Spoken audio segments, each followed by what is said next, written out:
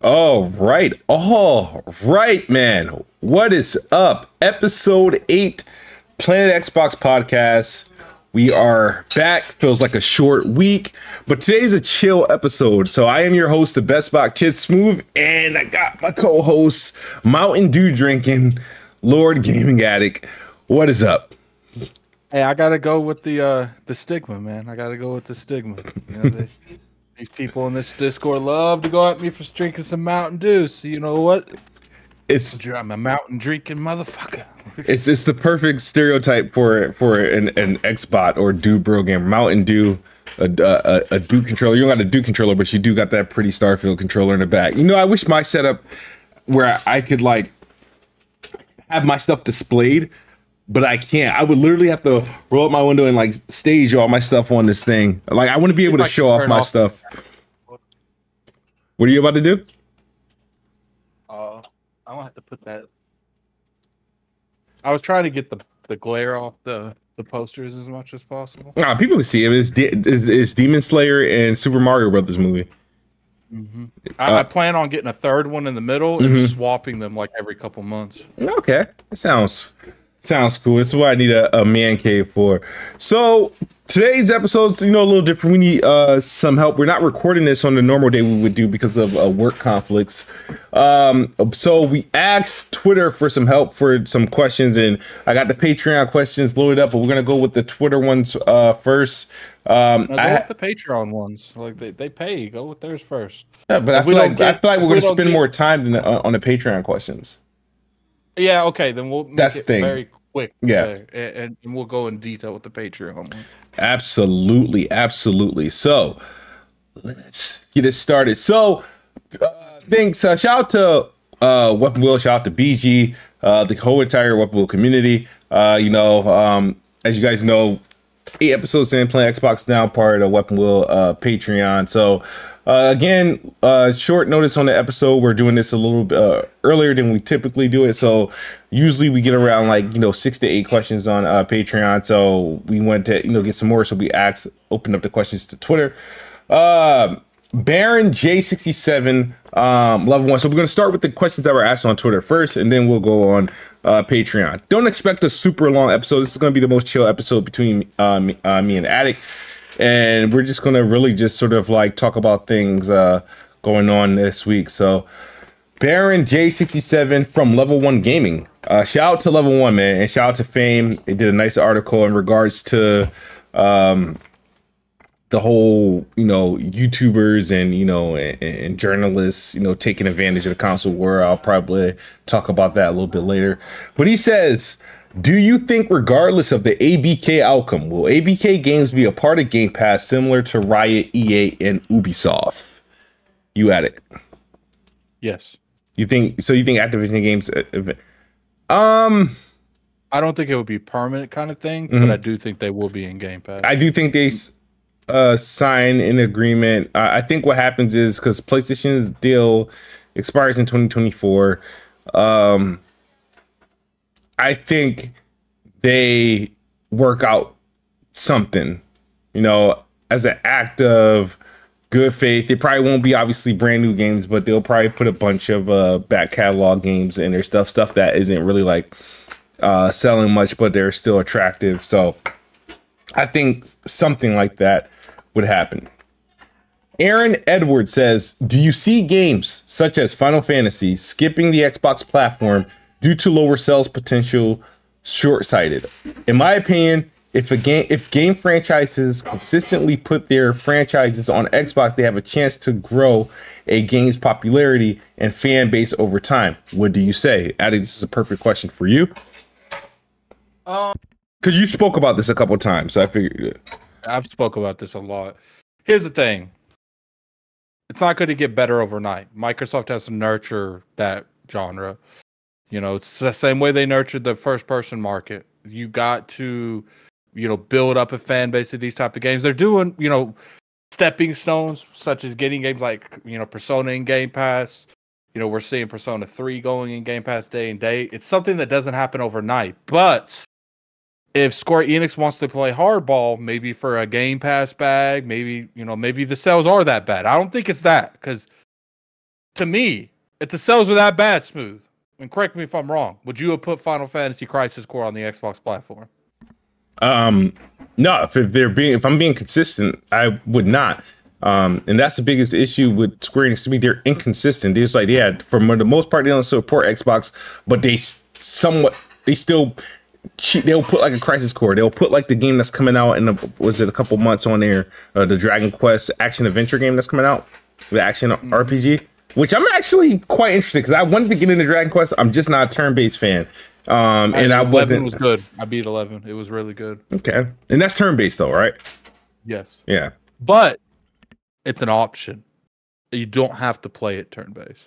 Really? Is Dragon Quest 11 on Xbox? Yes, it was in Game Pass, but it was took out of Game Pass. Okay. So, you look up some gameplay stuff. It's one of those things where you could choose how you want to play it. I did choose the turn-based, and, regardless what BG wants to say, yeah, I'm talking to you, BG. You didn't beat Dragon Quest 11. Because Dragon Quest 11 has one of those things where it ends, but it doesn't end. And normally I'll give BG, like, optional endings, as long as you beat the standard, it matters. But that additional probably 3 or 4 hours, maybe that's pushing, I don't know. But that additional little bit after you beat the game is relevant to the story. It continues the storyline. It's like equivalent of, playing a game and then not playing, a key part of maybe a DLC or something that continues that story and finishes it. You know what I'm saying? Like, I would say that BG beat the game, but he didn't finish the journey, if that makes sense. You know what I'm saying? Yeah. But I know he doesn't care, so it doesn't matter. To answer his question, I think I don't think people do it because of sales, because there's always way to monetize on Xbox. There's ways to make money on Xbox. We know Xbox overpays for things that PlayStation and Nintendo doesn't have to pay for. So there is money to be made on Xbox, and I don't think everything is due to low sales. And then I think it's a combination between a PlayStation partnership and between that and the fact that they know they hold out, and this might not necessarily be Square Enix, because I think that's a little bit more on the PlayStation part. But I think they know they can get that Game Pass back, like Capcom with Mega Man Legacy Collection. I think they hold that for a little bit, they can get that Game Pass back. And regardless of what people think, that Game Pass back is substantial, and Microsoft be dropping, a lot of money to put games in Game Pass, and I know that is it. And my question to you, Smooth, is if Microsoft knows they're doing this, how do you combat it? If Microsoft knows, that would be a negative effect of Game Pass if this is that publishers are holding out on publishing games on their platform to get a premium Game Pass payout later on. They buy them. That's how they respond. No, but think about it. That's the only way you're gonna stop, like, overpaying or paying for a bundle of games. It's like, if I'm Xbox, right, I would only I would go for like AA and indie publishers and give them like a premium to put all their releases in Game Pass day and date. Don't have to buy exclusivity, but if I'm going to Annapurna, I'm going to the people that does like all the 1017 games, all the indies, and because they're not going to cost as much to get like a bundle of Ubisoft catalog or Activision's catalog.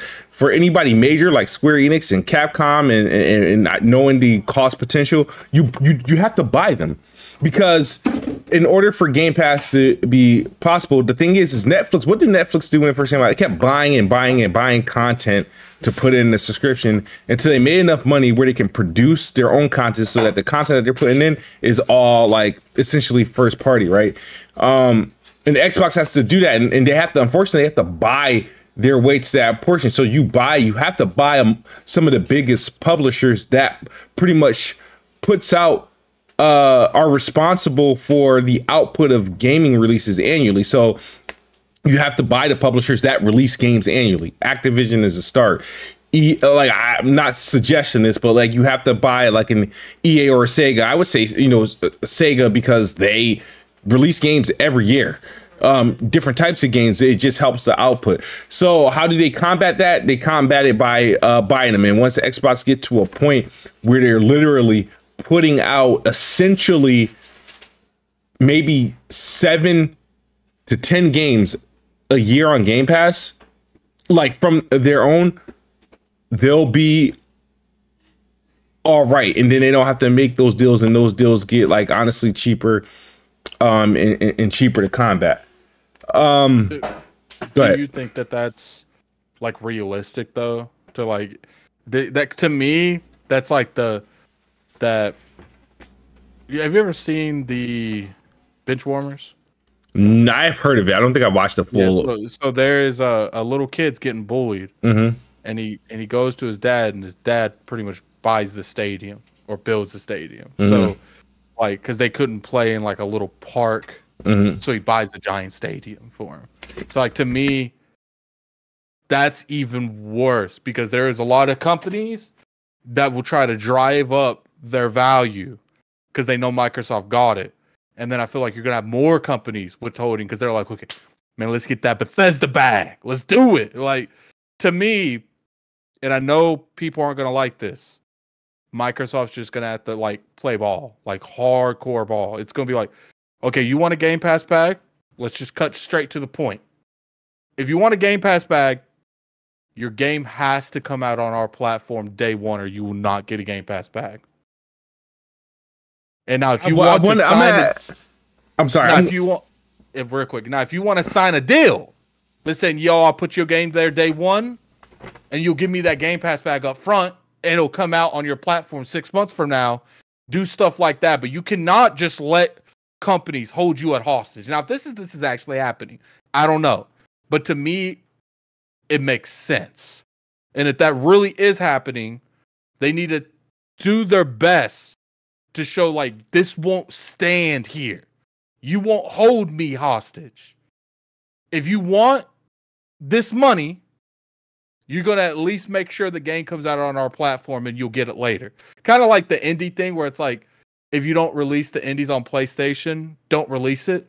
But they're going to have to do that at Game Pass. Like, if your game isn't on our platform day one, you're not... Obviously, there's exceptions. You know, games up until now, if it's not on Game Pass, if it's not on Xbox, that's different.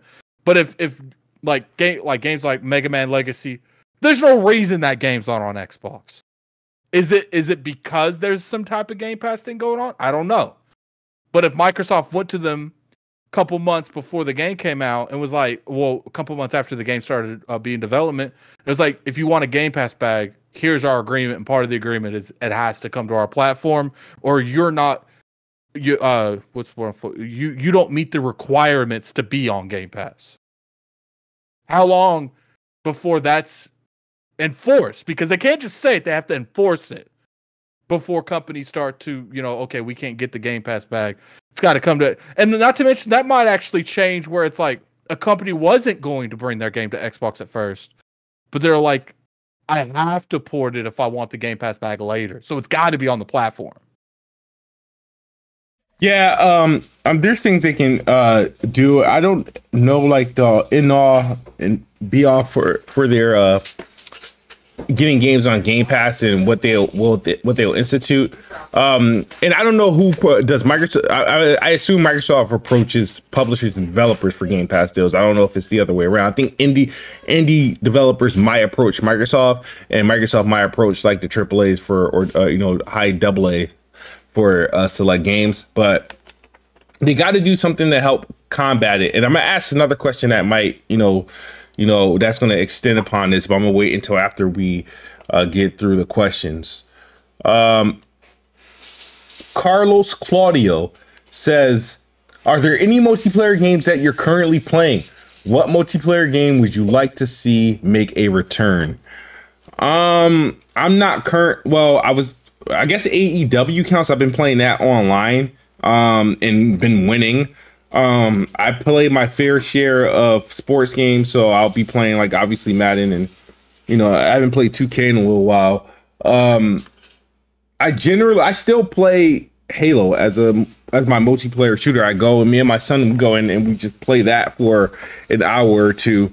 But I don't have like a game that I'm dedicated to online right now. Neither do I. I actually feel like a lot of multiplayer games is very underwhelming these days. Yeah. And we get a lot of like rinse and repeats. And it's not like saying that the product's bad or anything. A lot of people like these type of games and that's why they keep making them. But to me personally, they're just not my cup of tea. No, you're right. A lot of multiplayer games are chasing the same thing that they're trying to be either Fortnite or they're trying to be like Apex and stuff like that. And I'm personally not into those type of games. I'm not into seasonal gaming. I just like standard multiplayer, and that's, going away to the wayside with people, my age. Like I just like playing games for a little bit and then on to the next. I don't want to dedicate myself to a single game and to its battle passes or anything like that. That's why I'm not the ideal Halo Infinite player, because I don't play for seasons.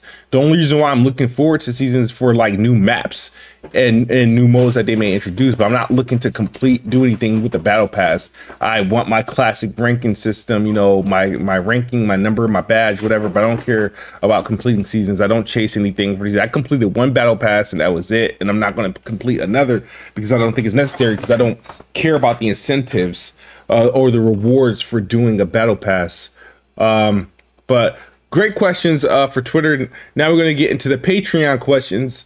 And shout out to the folks over at Patreon. Thank you for your support.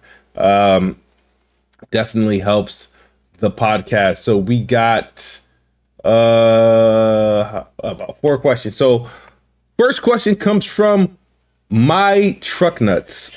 Wow. He says, question for the best spot. What do you like most about your Xbox versus your PC? What do I like most about my Xbox versus my PC? I'm going to say consistency. So I built a PC and I've upgraded it. I'm on my full upgrade. I need to probably do another upgrade to have those situations where my console just can't do it, or the console is just not a way to play this game. I've also did the PC just so I can also take advantage of those PlayStation releases that's coming out on PC. But what I like about console over PC is consistency. So for example, if I'm going to play a game like for example, a game like Ghostwire Tokyo, I didn't play it on PlayStation because I didn't really care. I knew it was going to be coming out on Xbox, and then when it did come out on Xbox, it would be on Game Pass. But somebody from the community actually gifted it to me on PC, so I played it there.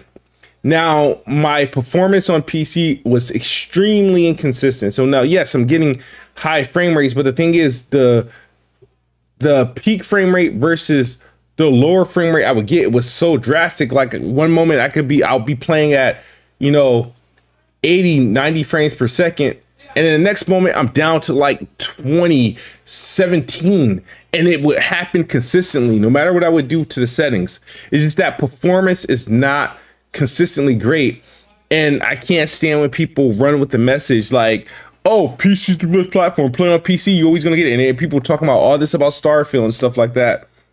And same thing with Redfall, right? I was like, okay, I don't have to play Redfall on Xbox. If I want 60 FPS, I'll play on PC. My problem is I'm not consistently getting 60 FPS on PC, and it's not like I'm staying around 50. It's a drastic difference. I'm somewhere between 37 and 42, and the popping still exists on PC. I get the popping on PC. It's not a perfect platform. It's not a good substitute, to the point where I just stopped playing it because the performance is too inconsistent. Like, you know what I mean? So the thing is, there are experiences that I had where PC was great. Now I eventually beat Ghostwire Tokyo on PC, but it took me a long time because I would stop playing from time to time because of the performance. Now when I played on Xbox, it was a better experience because the performance was more consistent. When I was playing at the 60 FPS mode, it was consistent with this performance range. VRR kicked in, it stayed closer to the 60 FPS mode. I didn't bother with the 120 FPS mode because I know it would be all over the place. When I played a game like Redfall, it was also consistent, but I was kind of like turned off, so I didn't have a lot of playtime on Xbox. The games that I did enjoy playing on PC were games like Spider-Man Remastered, a game like what else did I do on PC recently? Oh man, I've done playing games on the Rogue Ally. I really don't count. I count that as like an extension, so a handheld. So I did the game Bramble. I've been playing a little bit of Outer Worlds. Been playing a little bit I've of. been hearing a lot of good stuff about that Bramble. Bramble is a good game, but to all my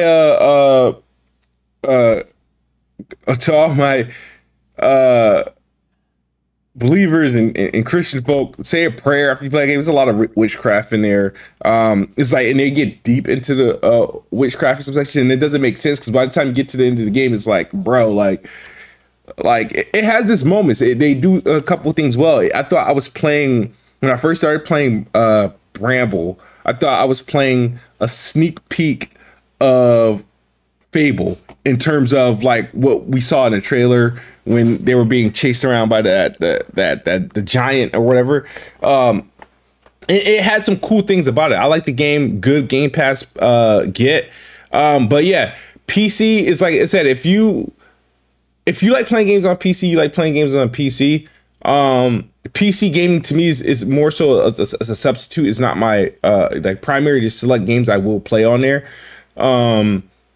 And I just don't like the inconsistency of the performance and the fact that in order to get what I want out of performance, I kind of have to do work. I have to upgrade some stuff. And I'm at a point where at this point, my next upgrade is probably going to require, I have to upgrade my CPU at this point. And to upgrade my CPU, I'm going to have to upgrade my motherboard.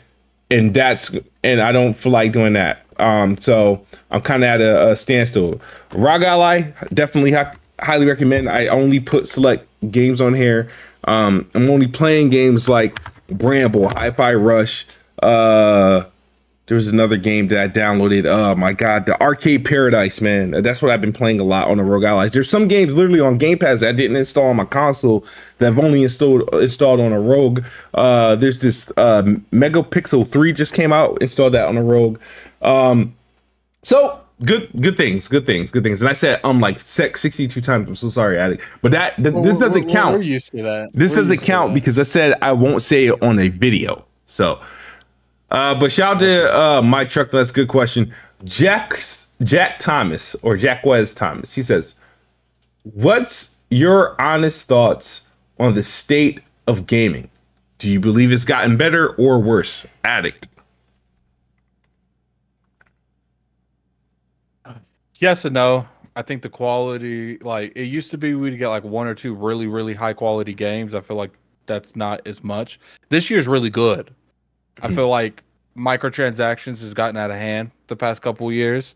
I feel like the line between free to try and free to play has gotten very thin. Because a game like Destiny, it is technically a free to play game, but when you play as a free to play player, there's nothing on there that you can really do. They're pretty much demanding that you buy the game. So I think that's one of the biggest issues. I will say that quality of the highest games, they've gotten better. You know, Elden Ring, Resident Evil 4, hopefully Starfield, Zelda. You know, I'm enjoying playing those games, but I would say that those games come so far between now. Yeah, I'm with you. It's like there are also things to consider where when I enjoyed gaming the most, I was younger. Obviously the 360 generation was my favorite generation of games. It's where I opened up my appetite to different, type of games and multiplayer. The Xbox One is where, I matured. It became more of a social platform. Gaming is more social now. So I don't find the games as fun as they once were, or as intriguing And I feel like games nowadays, obviously, it's taking longer to come out. So it's like right now what they're able to achieve with, like, with graphics and story and with the consoles, like, in their capability is all great. But to me, in my opinion, games aren't as fun, and gaming isn't as fun, and multiplayer isn't as fun as it once was. Do you think that's because of multiplayer and co-op have been sorely lacking the past couple of years? Probably. Because I feel like we don't have no more Halo when it first came out moments, no more Gears when it first came out moments. Back when Modern Warfare 2 was popping, like, I feel like you're not getting as much of those types of games. Like, when you think of like highly popular games, what do you think of? You think of, a lot of the PlayStation games, Last of Us, God of War. I feel like there's less highly popular multiplayer games because I feel like we enjoy games, especially me and you, we enjoy games more when we're playing games as a unit and not separately. Yeah, absolutely. Yeah. There's not a lot of good quality co-op games. I want to say the last game what was the last game we co-opted? I couldn't tell you. It's been that long. Wow. Because I remember we built a whole all-nighter for Halo 5 Guardians. We did that and then unfortunately Halo Infinite didn't have it. And it didn't have it, so we had to pay it separately. I know you played under the review embargo, right? Damn, dude. Yeah, I can't even think of the last experience we did. Gears 5. That was a good experience. It was, yeah. That was a fun time. Besides, like, when all the people got access to the game and it like crashed the servers, and for some reason they put the game the peer-to-peer, like, just to play the game for some reason. Yeah. There was also what's that dude that did It Takes Two? A Way Out was one, which was fun. A fun experience. But those games, it's too far in between. Those co-op experiences just aren't just really happening the way that they need to. So I would say gaming is probably, for me, it's in the worst. For others, it's probably in a better state. BG Stupid JK, his comment says, how do you feel about Microsoft trying to buy Sega? Do you think it will matter or it doesn't? Also, how would you feel about Xbox getting their own superhero exclusive like PlayStation with Spider-Man? I know Microsoft doesn't own any rights to any comic characters, but I think it would be cool to see Black Panther, Namor, or Punisher, etc. game be exclusive to Xbox. We've had this conversation before, not on this podcast, but we had the conversation in general. I think ever since Spider-Man, I've made a couple videos about it, saying that they need their own. I was actually going to make a video. I still might make it, saying that they need to get Spawn, because Spawn's movies just went in early production and filming. I feel like, here's the thing: like, if you're going to make a game, don't base it around a movie. I don't like when they do that because it puts them on a time frame. Let's say they went out and got Spawn. Use Spawn's momentum, and even if Microsoft's like, "Yo, we gonna make a Spawn movie," make sure that movie's good too.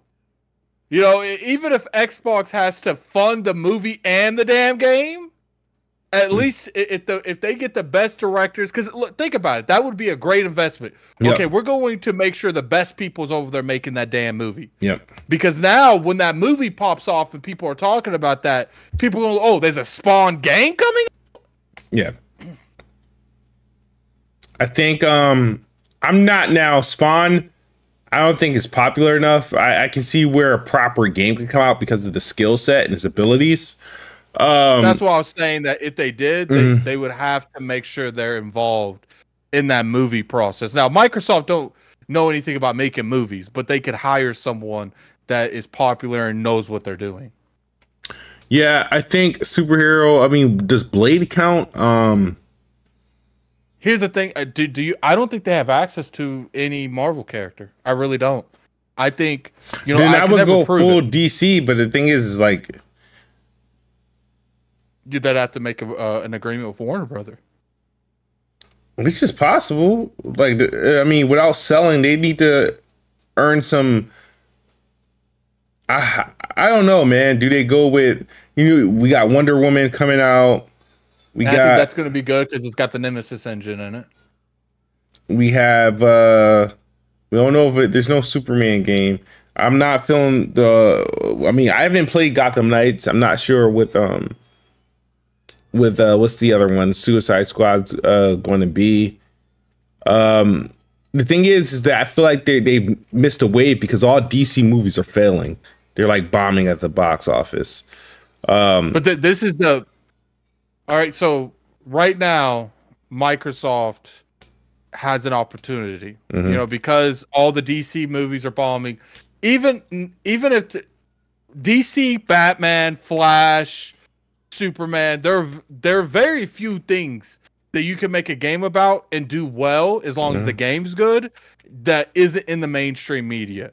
And the DC properties is one of them. Spawn's different. You have to have a good franchise behind Spawn. Spawn movies got to come out and do well. Theoretically, you can have 2 Spawn movies out before it takes the time to make 1 Spawn game. Yeah. So right now with DC in the condition they are, I would say if Microsoft popped up and was like, what we got to do to make a DC universe on the Xbox platform? You can make it on PC, but what do we got to do to make this possible? Where we start out with maybe Batman, or right now, I think the first movie that's really going to come out that's going to have a lot of hype behind Gunn. I think his name's Gunn, isn't it? James Gunn. You're asking the wrong dude. Yep. The dude from DC that's rebooting it. So I think his first one's going to be Superman. So it's like they go to them like, we want to make a DC universe on the Xbox brand. Keep in mind, Warner Brothers, they fill in the hurt from Flash right now. So, okay, how much you going to give us for that? All right, how much you going to pay on marketing, et cetera, et cetera. And then it's like, and then we want to branch out from that. We want to make a Flash game a couple years from now. Because I think that right now Microsoft has the opportunity, because they're probably not desperate because they knew this was going to happen. But I would say they're more into an opportunity of talking with them about it than them wait till James Gunn, if that's his name, until he redoes the DC universe and gets it popular. And then you probably you have to add 2 zeros onto the contract to get it then. So it's just like, do it now. Start out with 1 game, a Superman game, because that's what the Superman thing. They just recently started talking about, I think they just got the cast for the new Superman. So all you have to do is, it's like I said, don't put it on the Superman movie. Use the movie to hype the game. Don't do it the other way around. Yeah. I think I would actually be okay with a Shazam or a Black Adam. I think Black Adam's really good. I don't know why, but Shazam or Black Adam, I think they should do. I think it's most recent and they're somewhat recognizable, and I think that's a story they can make their own. They can go deep into that universe and take advantage of it. So that's where I would probably go. If I'm Xbox, I would like a Shazam game or Black Adam. Dwayne Carter says, do you think the Xbox streaming box stick will make a debut within the next year? And how much do you think it'll cost? My guess is that they'll aim for $99.99 with the controller and 3 months of Game Pass. I think it'll be $199. Think it'll be $200. I don't think it's worth it at $200. $150 to $200 with a controller and probably like 3 months of Game Pass with it. I think the whole point of them not releasing it was because they couldn't get it under under $200. I think that's the reason why. So I don't think they'll release it at $200. It has to be like the cheapest option. I think what happens is, and it'll probably. It depends. Sorry, let me just say something real quick. It depends if the experience is worth it. If the experience is worth it, people would pay $200. If you can legitimately take a thumb drive or whatever, or take like a Roku box and plug it into your TV and play cloud computing at almost a 1-to-1, people will easily go out and buy it for $200 because they feel like they can play that console experience for half the price. It just got to work correctly. Yeah, I don't think so. Clock is not. It's nowhere as good as in the Nvidia one. I think it has to improve to a certain degree before you put out a mass production item for it. If they do it, I think they do it. Around the same time PlayStation drops PS5 Pro, if that's still a thing. And I think that's how they navigate that. Other than that, man, I don't know. I would put it, if they're not going to do a actual series pro system to combat PS5 Pro, I think they will put out a stream box just to have something that's to the market, a cheaper option, something to promote. If they can't make the price point they want or the price point they think. Here's the thing, it just depends on the confidence they have in the product.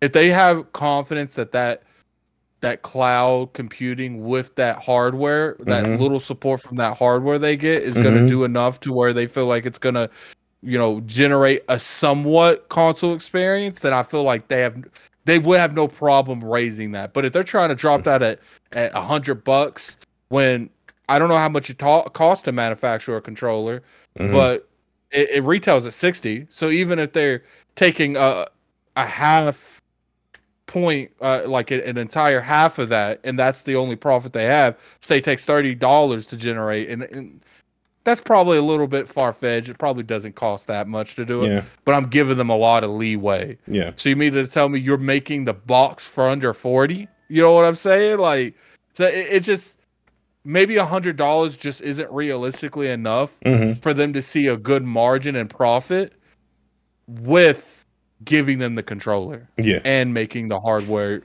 device to go with it. But I don't know anything about that, so. Yeah, I mean, I don't. Yeah, if they do it, like I said, it got to be dirt cheap. And right now, there's a lot of devices that they're supporting. You got the Logitech, you got the Aces, which you can do, xCloud on this, and it works fine. That's the only way I play, like, Halo and stuff like that. And people Forza. are trying to get the Steam Deck now. If you're gonna get it, like, I don't understand people who have the Steam Deck and a Rogue Ally. It makes no freaking sense. I mean, I think the smartest thing Xbox can do is sort of continue to partner with all these people making mobile PCs, make Windows the operating system, or if it's a dedicated gaming device, make Game Pass the operating system and license Game Pass to all these operations. I think they'll make a killing. They got to treat it like Office. They got to treat it like Office, like get a partner with these people making these. But don't they sell this shit in the Xbox store? Like, can I buy one of these on the Xbox store right now? I don't know. I've never tried. I don't really go to the Xbox store like that. No. On the Xbox. On the Xbox, you know how you can buy like an Xbox console or controller right from the Xbox store? I don't. That's what you I'm don't visit about. the store. I don't go to that. Very rarely do I go to that. No. I'm talking about the portion where it sells hardware and stuff. Oh yeah, I go there all the time. I actually bought a Series S on it. Like I've never done that. That's how I got my Xbox One through. No, I got my Xbox One X through the Xbox store on Xbox One. Like I was able to pre-order it that way. But yeah, man. So I got a question to ask you, right? Because remember when the reports was coming out with this ABK deal and that, and they were talking about like Game Pass not meeting their, Are we done with the questions? We're done with the questions. Yeah. Okay. Shout out to everybody with their questions. Shout out to you guys. Like they're not meeting these numbers. I think BG also asked this question, right? And it was an email Matt Booty said, and they said something about like, going back on the first party games and that how if that fails, people won't like forgive them and stuff like that. But what if Microsoft like have to pivot on Game Pass to make their games more approachable? So we know they can't stop. They can't not put first party games on the service, right? That's a promise that they made. But what if they made first party games available on Game Pass day one However, only for the first 30 days of release. So as soon as it release, it's on the service for a month. You got a month to play it on Game Pass before, and after that month, then you have to buy it, and then maybe it comes back on Game Pass in like 6 months and stays there permanently. Do you think that would have a positive impact on software sales? No, because I feel like the majority of the sales would be in that duration that you said it would be on Game Pass. If they wanted to pivot, they would have to take it out of Game Pass to 6 months. I don't think they're going to do that. Here's the thing. They could do that if they started releasing lit games, because even if they went, it'd be a PR nightmare, but it's Starfield hit, Fable hit, Perfect Dark hit, Avowed hit, Outer Worlds 2 hit. We gonna shut our mouths and buy that damn game. But that is a PR nightmare. You got to have the games to be able to do it. Imagine if they say, yo, you're going to have to buy our games now, and they still dog shit. They raised the price. If Redfall was the first $70 game, and they came out with a $99 version, and it was... But I think they raised that price for Starfield. They didn't raise it for Redfall. So Redfall was just collateral damage. Because look, they probably had some kind of idea that Redfall was going to be a nightmare to some degree. They're like, let's take the PR hit for Redfall. Let's not take the PR hit for Starfield. Yeah. Speaking of Starfield, it's now July 7th. We're less than 2 months away. When does this promotional onslaught come where people outside of that, outside of Ryan McCaffrey gets to play it? When does, like, IGN gets traditional coverage? Where does these journalists and stuff get traditional coverage to roll out? Because they got to start showing this game off more normally now, leading into September. I don't think you have to wait long. I'll talk to you more after the podcast, but I don't think you have to wait long. Okay. So Game Pass added, we talked a little bit about Bramble, which is a good game, but like I said, if you believe in God, pray after you play that game, because you expose yourself to certain things, and there's so I don't play certain games if I feel like I'm not really vibing with it. It's too much stuff, too much for my mental. But it's a good game. Recommend people playing. But just watch for certain stuff. And it was a Game Pass gem that people are either sleeping on or haven't touched it because they didn't know anything beyond the title. There's another game that came out on Xbox. It's not Japanese. I think it's Chinese. It's a Chinese RPG game. I downloaded it, started playing it, and I think it's pretty damn good. Too bad Xbox Share doesn't work on Twitter anymore, because a lot of people will be showing off this game. This game is called oh my god, come on, please show up. I don't want to butcher the name, but it's considered a Japanese RPG. Okay.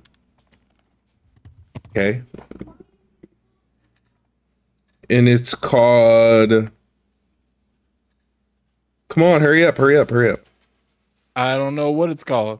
No, it's Is it the simulator thing that you're talking about? No, not that. That game's decent. It's called Sword and Fairy Together Forever. It's by eHome Entertainment Development, Chinese studio. So RPG, literally like your classic Final Fantasy type of game, honestly. But it's an action based. You played it? Yeah, I played it, and I'm actually probably gonna play through it. It's actually good. Now, there's no English dub or anything like that. It's full. They speak it full on Chinese, and then you got to read through subtitles. But the game is gorgeous. The combat is fluid and responsive. Few bugs here and there in the game, but they got some. It plays well.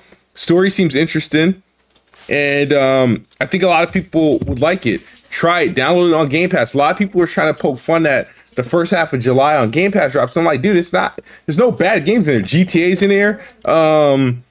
The Sword and Fairy's in there. Megapixel 3. And then the whole Arcade Paradise, which I think is a dope game in my personal opinion. And people were comparing that to what PlayStation Plus dropped, which was what Adam Wake Remaster, Call of Duty Vanguard, and this another game that they put in there. I think the endless extension forever or something like that. I played that game. That game is supposed to be like sad and intriguing. I didn't like it. I thought it was boring. Adam Wake. We've had Adam. I don't like Adam Wake as a game, and that's just my personal opinion. And Call of Duty Vanguard was the worst Call of Duty. It will be in Game Pass fairly soon, and I only want to play that for the campaign, so I might actually download it on PlayStation. But I do want to play the campaign for Vanguard. Yeah, I think when it comes down to it, man, like, you know, especially when it comes to like the Call of Duty stuff. Yep. We're just going to have to see. You know, I'm not really a big Call of Duty fan. I don't even really like the campaign like that. So like, I don't lie when I say this deal does essentially nothing for me, like at all. Hey, but man, I've never beaten a prototype game, so, and I don't own any of them. People like it so much though, so I can agree on that. But me, it just doesn't do nothing for me particularly. You sure about that? Yeah, when have you ever seen me play any of these games? You played Overwatch. You got me on the Overwatch. It's free to play though. It wasn't always free to play. And I mean, you would have a point if I didn't already have it. Yeah, but you know, here's the thing. I don't want something that I'm only going to enjoy like one time. You know what I'm saying? Mm-hmm. Like if like Sega, if they would have picked up Sega, there's multiple Sega games fair enough that I would enjoy. Blizzard, Overwatch. I like Overwatch not as much as I used to a couple years ago, but I do like Overwatch. I think I played Overwatch 2 like twice. Yeah, I haven't played Overwatch a lot. There's a lot of games from Activision Blizzard that I'm interested in playing. I just don't own because I don't buy a lot of games at the rate that I used to. I don't own any of the prototypes. I will download prototype the day it joins Game Pass. I know it's been on sale, but I don't like. I don't own prototype. Don't even think I've even played it. Like I played Infamous. There's, you know, obviously what this deal does. I guess there's some things I'm excited for, and there's some things that I'm excited for other people to experience. Like for example, Sekiro will come to Game Pass, right? You got they were the publisher for that game. Yep. You also got now. There's a lot of backwards compatible games that they can renew the license for, because Activision used to do Disney games, Marvel and Fox and all that other stuff, all those Transformer games. There's also, oh my god, why I'm drawing blank. Also, all the Crash and Spyro games, haven't bought a single one of them, but it will be on Game Pass and whatnot. So no, it's not, again, Activision Blizzard is not my what isn't my preferred publisher. I would have rather them do a Ubisoft, a Sega. I think out of spite, I would have been excited for them to buy Square Enix just to see what PlayStation fanboys would do. But I mean, I don't know. It's at the time that we're recording this, right? They have not confirmed. They have not made a decision on the ABK deal, but signs are pointing that, you know, the PI is probably going to be denied, and hopefully by the time we are on our next episode that this is all behind us. It's still, you know, all in speculation, and we expect the judge to make a decision soon, probably maybe the start of next week. So who knows, man. Trying to think what else we that we missed out on. Anything happened this week? I know last week we talked about a little bit about the Grubs got the paid bots. I know we talked about it on your channel. You know, we can talk about it a little bit on here. Yeah, it's not like what we ain't about to smoke. All right, so first off, let me go over again on the Aaron Greenberg picture, because I was in the picture. Yep. Don't be listening to all these people. First off, Aaron Greenberg came to us. He was walking because we was in the hotel that I think Microsoft has some form of like relationship with, and he came to us. He sat down and talked to us. technically he didn't even sit down. He stood around and just was walking around the table just talking to people. And then, you know, he was like, he's the marketing person. He's like, yo, you mind if I take a picture? So we had to, because Colt Eastwood's wife was there. Because if you notice, I don't think she's in that picture. She might have took it. It was her or a waitress, one of the other ones. It was one of those two that took it. So she got up and gave her seat to him so we could take the picture. And we took the picture. He posted it. He walked around the table because he knew some of us, but not all of us, and got our tags because that's the respectful thing to do if you're going to take pictures to get everyone's tag. And then he moved on with his day. That wasn't no meeting to discuss terms on how we're going to be bought out. First off, if I'm being bought by anyone, it's not being through a breakfast. I'm gonna tell you that right now. Okay, you're taking me out to a lobster steak dinner. All right, you ain't doing that shit over breakfast. I'm not selling my soul over eggs and bacon. Eggs and okay? bacon. So that's how it went. Like, look, like I get it. It's all fun and jokes. I do think some of these people, they're a little jealous.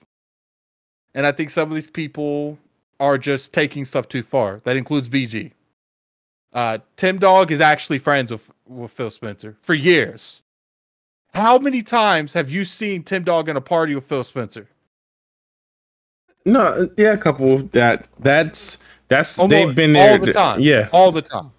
There's been times where I'd be like, "Yo, Tim, you know, we need to get into this. We need to get into that." He's like, "Let me hit up Phil. Let me see what I can do for you guys." They got each other's personal phone number. It's like, look, like 88% of these executives are definitely just trying to hijack a platform, trying to get them to spill the stuff they want to. But Phil Spencer, and especially Phil Spencer and Tim Dog, that's genuine friendship. I'm friends with Jason Ronald. Remember when your Xbox Live stuff was going messed up and I personally reached out to Jason Ronald for you? Yeah. Like, look, like, we're not going to say, like, when I went to E3, I was like, Jason, where you at, man? I went to his hotel and we went out and got dinner.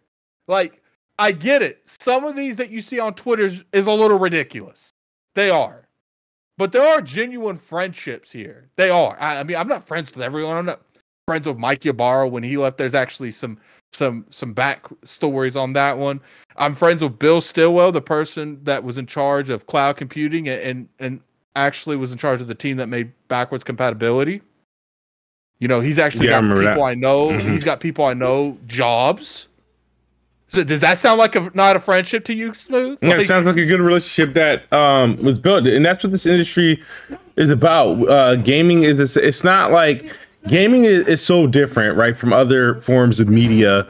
You got to consider that, you know, there's the movie industry, there's the music industry, and it's not every day that fans and consumers of music and movies can just interact with their favorite movie producer or the actors and stuff like that. They gotta go to me. It just doesn't happen.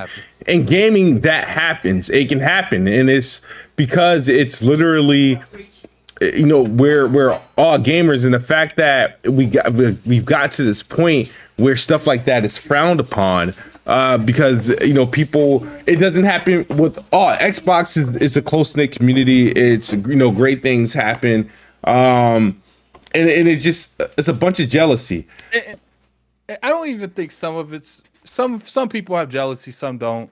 You know, with the BG thing, I don't think that's necessarily jealousy. I think that's just him looking at stuff at face value. BG don't know what goes on behind closed. BG don't know that Phil Spencer, when he's in Tim Dog's neighborhood, they always go out and get dinner together. You know what I'm saying? This isn't just like Tim Dog asking. Like, Phil will come into where he lives, because I'm not gonna throw out like Tim Dog's like city he lives in, and Phil will reach out to Tim Dog and say, "Yo, when you got time, let's go out and get some lunch or something."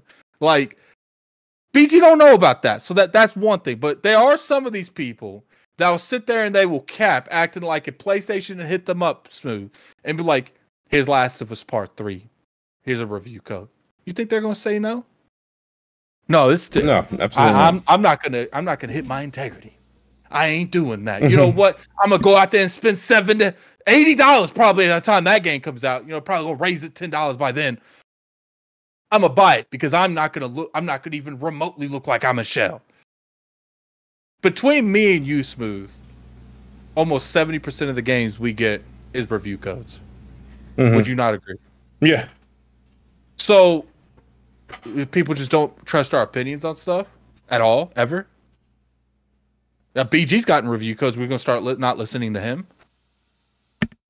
Yeah, I mean, you don't buy reviews, right? You can't. You don't pay for them. So I mean, and the thing is, even when we get review codes, some of it is not even from like the direct team now, unless you have that connection. But I think it's an overreaction, you know, from people, and it's like, I think it's just content. It's content driven. People see the content they can make, they make it.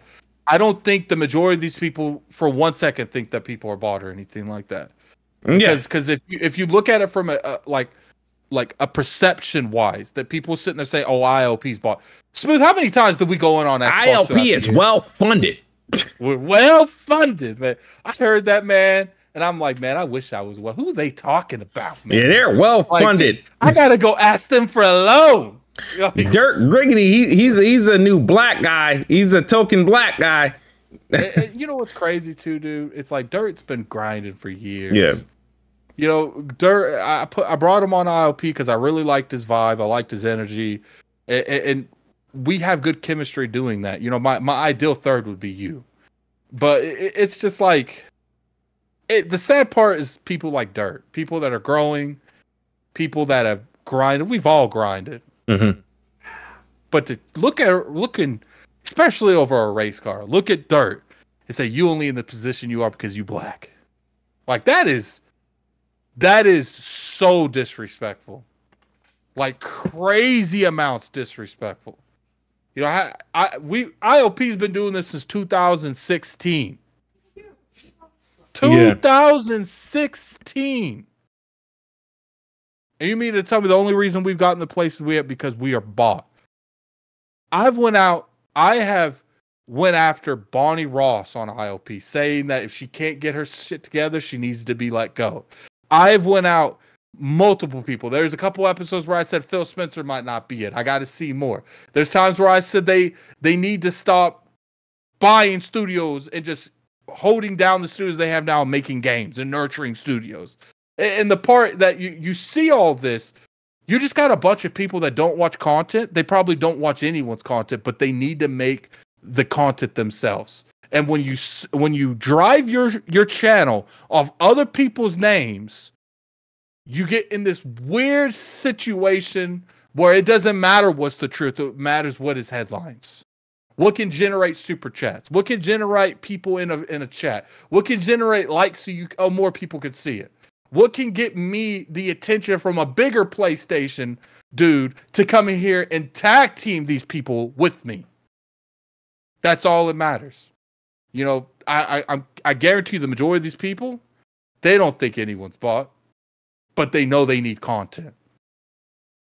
Yeah, I'm just surprised they ran with it. But that's the PlayStation community for you. I still think it's the worst community in gaming. By far, because you don't even see. I mean, you see some weird like sexual stuff from Switch people and Nintendo fans. Yeah. Some of them, but you see that if you gave the same tools that Nintendo has to other games, you're gonna see that there too. Yeah. Xbox people, I do think that we need to be better on speaking about games and not hardware and acquisitions. And PlayStation people just need to get a fucking life. Yeah. I don't think PlayStation gamers are actually having fun. I don't think they're enjoying anything they got, because the thing is, they literally, it feels like the way they operate is that they have to prove to us that they're having fun, that they're enjoying their games and stuff like that. And truthfully, it's not it. And what did I say 2 weeks ago, and what did I say last week about Final Fantasy 16 and its sales? That it will drop off significantly. Yeah. And it's dropped off significantly in the UK. It's dropped off significantly in Japan, and I'm pretty sure it's going to fall. It's not a Final Fantasy game. It's an action pace in the Final Fantasy world. It's the highest quality of spin-off you can do. It's a Final Fantasy spin-off game. I put it in the same vein that I would put something like Final Fantasy Origins, whatever the hell that game was. Oh, you would put it there. Dirge of Cerberus.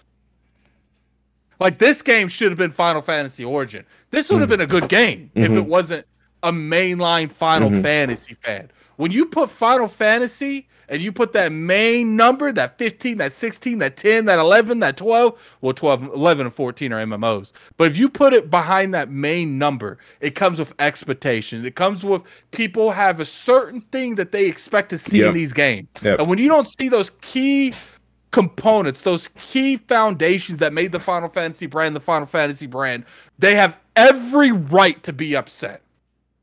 This Final Fantasy could have been very much on the Xbox. There's nothing special or unique or Japanese, honestly, about it. That it's a Western game. Well, it just PlayStation bought the exclusivity. Yeah, and you know what's funny? I hope the game does well, but at this point, if it had that much of a drop off, 5 million. I'm seeing 5 to 8 million. This game ain't selling 8 million at all. It's selling. I think yeah, when it comes to Xbox and PC. But here, you got to look at it.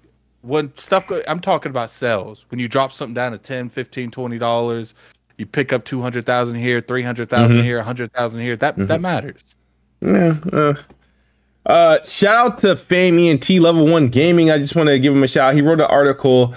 Was it today or yesterday? It's called Console Wars, a lucrative opportunity for journalists and YouTubers, and he's summarizes in his article pretty much the events and how YouTubers and journalists takes advantage of the console wars and how it becomes more beneficial to them, and them picking sides, them poking a bear, and pretty much them really walking the line.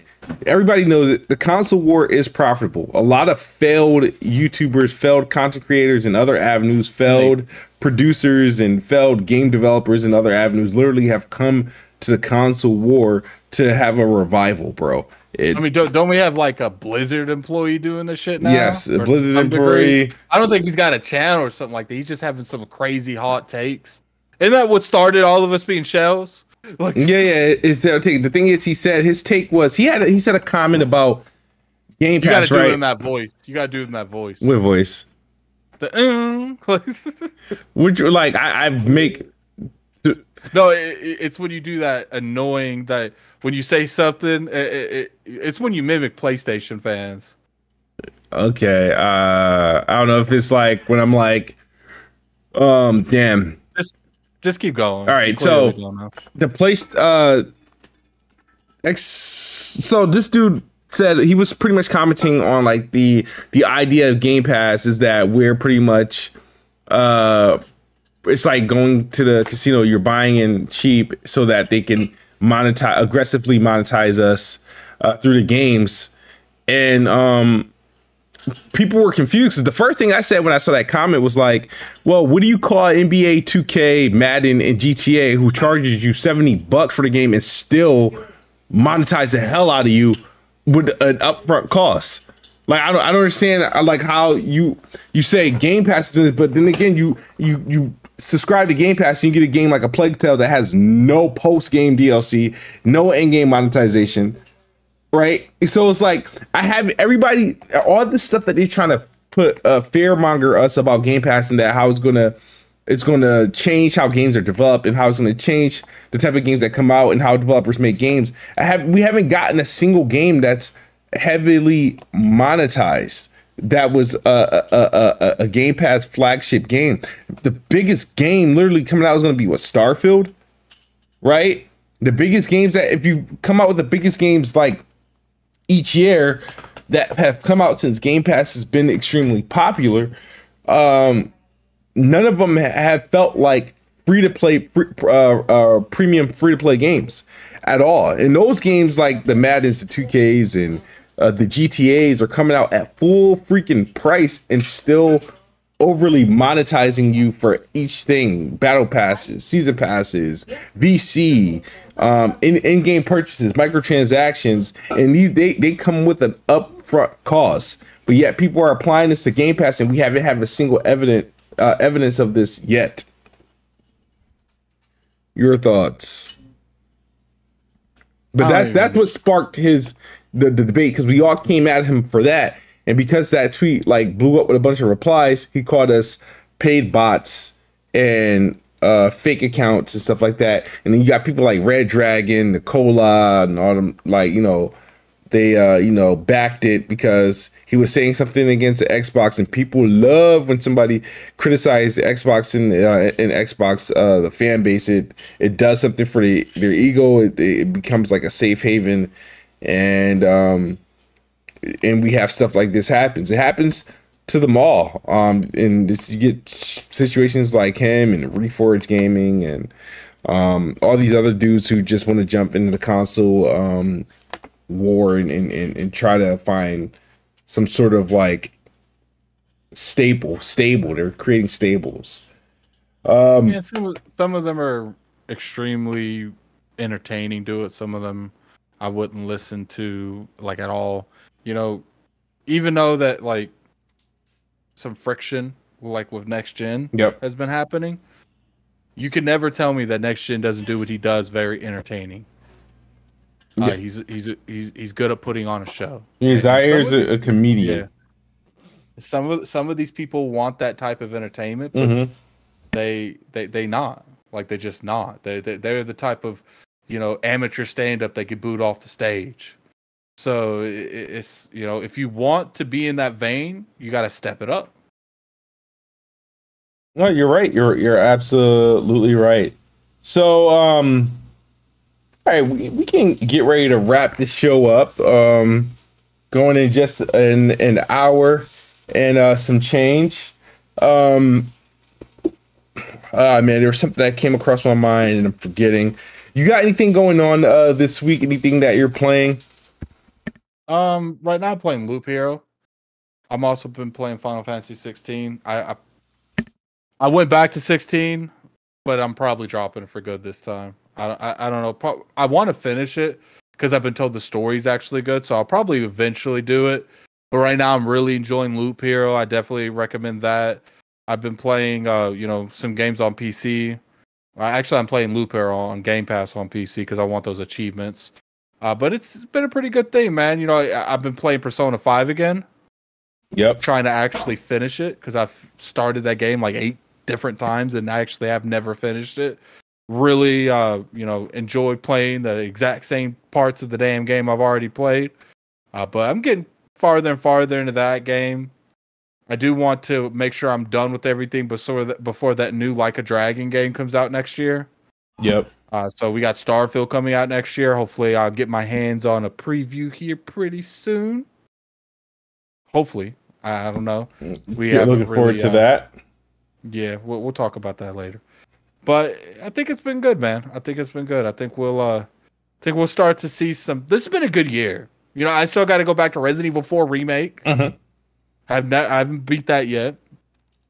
I still got to play some really fun indie games. I'm going to PAX West in September. So I'm going to Washington State. I'll be there for like 5 days. And actually, we'll probably that week we'll have to do Planet Xbox like before I leave. Okay. Yeah, because I'll leave on a Friday. Yeah, so I'll leave on the 31st. So we'll have to do that Wednesday if you really want to get done. When you say 31st, is it the 31st of what?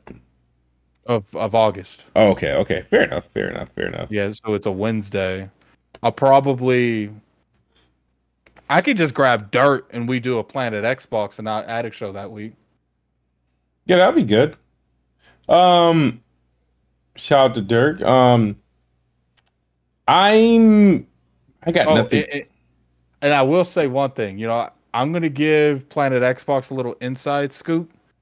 I'm not gonna give the person because Smooth knows who it is. But we're gonna have a big guest on ILP on the 23rd of this month. Big influencer, dude. You guys know who the individual is. We've never had him on the show, so I think you guys will enjoy it. Yep, I'm looking forward to that episode too. We're gonna watch that as well. As far as gaming, I have to go back to. I still haven't beaten games like Atomic Heart. I haven't beaten Hogwarts Legacy, even though I was deep into it. I need to go back to that. I do think I need to. Gotta go back to that. I started replaying Wolong.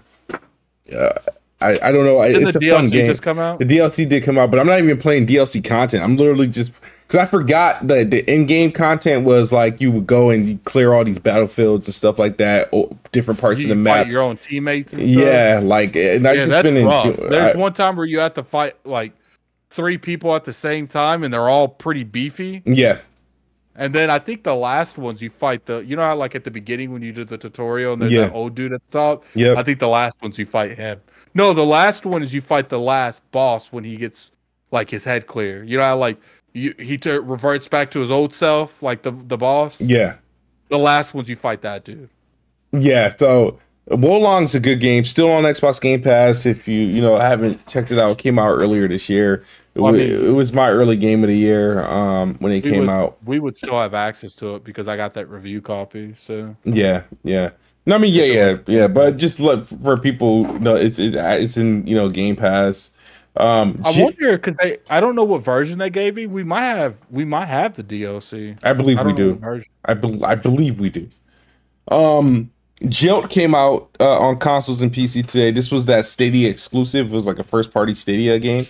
It's now made its way to the consoles and platforms that people actually play. It's not stuck in the cloud. You can play this on Xbox, PlayStation, and PC. Jilt was a good game. It was one of the best games that came out on Stadia last year. It's not in Game Pass, but I might pick it up at some point soon. But looking forward to checking that out. I did actually play Jilt for the first time on Xbox via Stadia. I was subscribed to Stadia, and I was able to go to Stadia.com and play it on Xbox, which was interesting. We know what we should do? We should do like an extra thing the next couple weeks. I don't know when we would be able to do it because it wouldn't be planned at Xbox. Yeah. But we should rank like all the Xbox games. You should get Black Bond doing it with us. Rank all that sounds like a long ass process, honestly. No, like just the key franchises. Like not like all games. Like I'm talking about like the first party key franchises. Mm-hmm. There might be 20, 30 of those. That might take like an hour. Yeah, possibly. There'd be some good Patreon content. Yeah. Especially Bond there, because you and him and me will probably argue every step of the way. Yeah, Bond, we're thinking he knows it all, but yeah, I think that would be interesting to do. All right, so thank you guys for tuning in. Another episode Playing Xbox podcast. We hit our 90-minute mark once again, and because we're definitely good at that. And we made a podcast on something, and there was no news. Like the Xbox ABK deal didn't close, and we were able to put together a show and have something for you guys. So we definitely appreciate you guys tuning in. Thank you guys for supporting the Patreon, and so we'll see you guys next week with episode 9. We'll remind BG to post the questions so you get those questions in early, and continue bringing us the feedback for the show. We appreciate everyone. Shout out to Attic Iron Lords podcast at ILP every Sundays. 1 p.m. 1 p.m. Do you guys still alter during football season? No, we stopped that.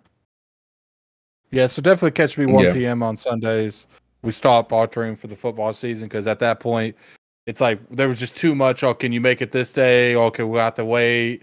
And then I didn't like the early stuff. I would prefer, because 11 o'clock was early for me, especially when I worked graveyard shift. So we don't bend the knee to football anymore. We get it. if you're gonna watch football, but we'll see you after the season. Yeah, absolutely, man. But we go early, 1 p.m. So like you'll see the majority of the games. Because when it's the football season, we don't try to do 4 or 5 hour shows. Yeah, we try to be out of there in 3. Yeah. Yeah, because the 4 o'clock games are the best games. So, but shout out to everyone. Shout out to Weapon Wheel Podcast. That's every Sundays at 5:45 p.m. Eastern. And check out the channel. I'm gonna try to put some content out this week. And try to go from there. Keep the grind going. But once again, thank you guys for joining us. As always, Xbox is the best box. I am the best bot. Good night or good morning if you on the other side of the globe. We out of here. Peace.